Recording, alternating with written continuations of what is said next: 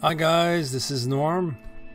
Here I have for you today an in-box review, and I decided to share with you one of my latest acquisitions, and this is the M113 IDF Zelda 2 reactive armor conversion set from Black Dog.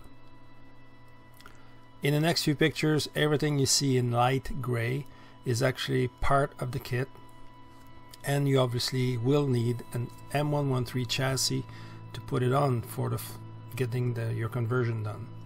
This is a unique looking vehicle of the Zelda family for the IDF Army. So everything that you see on this picture is what comes in the kit. My kit was a little different. I had a few extra and a few missing things. So in the small bag we have the reactive armor blocks, and the big bag contains all the small bits. So as you can see, it's not a big kit. At first glance, my armor blocks look fine, but when I detected that the pour plugs were missing, or actually they had been sheared off, that will actually help me in the cleanup. But then I took a closer look at the armor blocks, and then I realized some of the armor bolts were missing. So that will need some cleanup, and then I'll need to replace the few missing bolts that you see with the little red circles.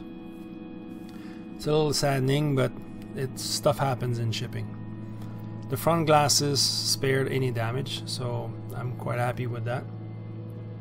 And all that'll be left for me is just to clean up the bottom of those pour plugs that you can see.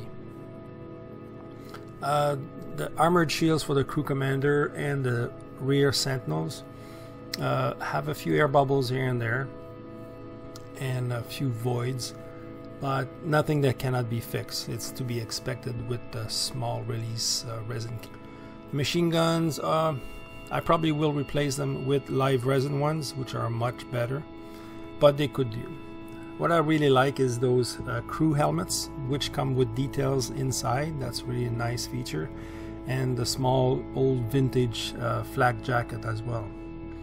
The smoke dischargers at the bottom look pretty good with canvas covers, and that long extension tube is for the muffler. Those are foot loops for getting on board the vehicle, and I just happen to have a few extra. The swivel mounts for the machine gun looks alright. They just need a little cleanup and they'll be just fine as is. And those are small bits for the kits and handles and stuff like that.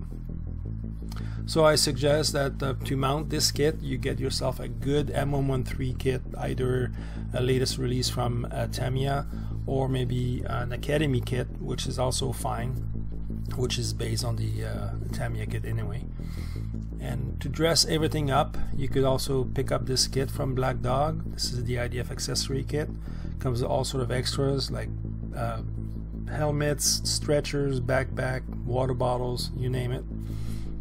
Here's the whole kit. You even have RPG backpacks. And I want to thank you all for watching and supporting my channel. Take care. Norm signing off.